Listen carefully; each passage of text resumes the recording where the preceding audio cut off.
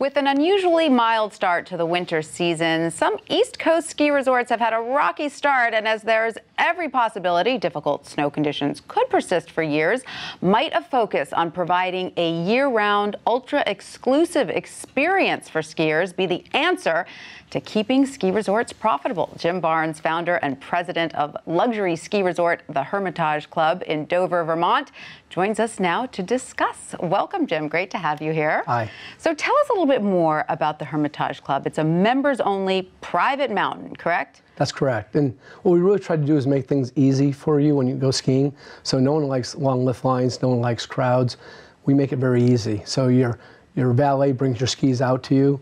We have a high-speed bubble chair with a heated seat that takes you to the top in 5 minutes and 52 seconds. You get off and there's no crowds. It sounds like just my speed. Now, what other unique offerings do you have there? We have just about everything. When you come into the clubhouse, there's a full-service spa. There's a movie theater for the kids with a bowling alley. Wow. There's also a locker for everybody with a heater in it, so it dries your boots out.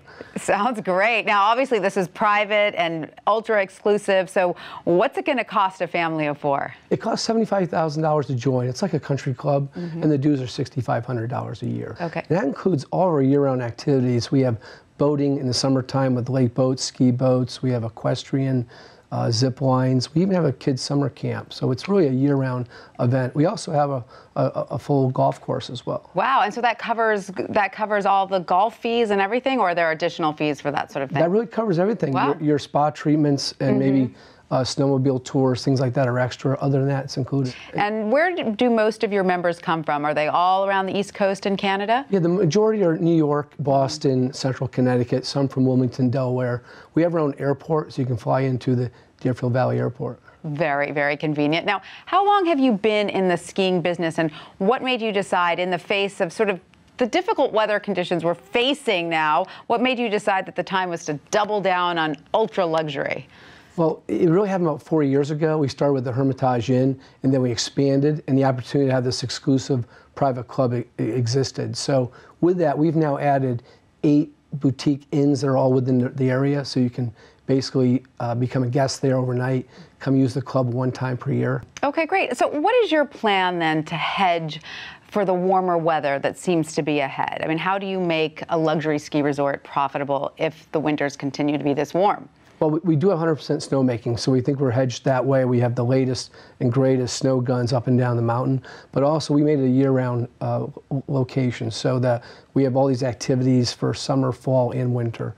Now, tell us a little bit more about that heated ski lift. That sounds unique. I don't think I've ever heard about something like that before. It's the only one like it. Each seat heats up when you come around the turnstile. You hop on, 6 passengers, the bubble comes down, and it just whisks you to the top.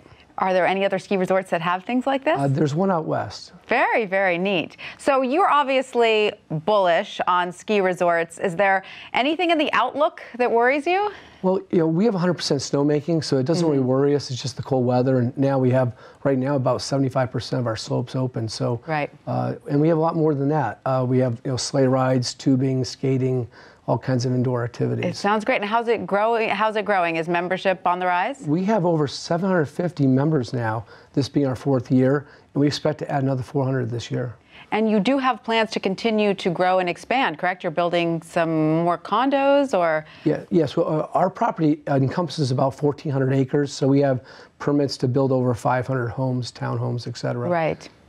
But it's the idea is to keep it limited. There's only 1,500 members that can join the club, so that way assures no lift lines and no crowds. There's a cap, so you never have to wait. That's right. I love it. Jim Barnes, thank you so much for coming and telling us about it.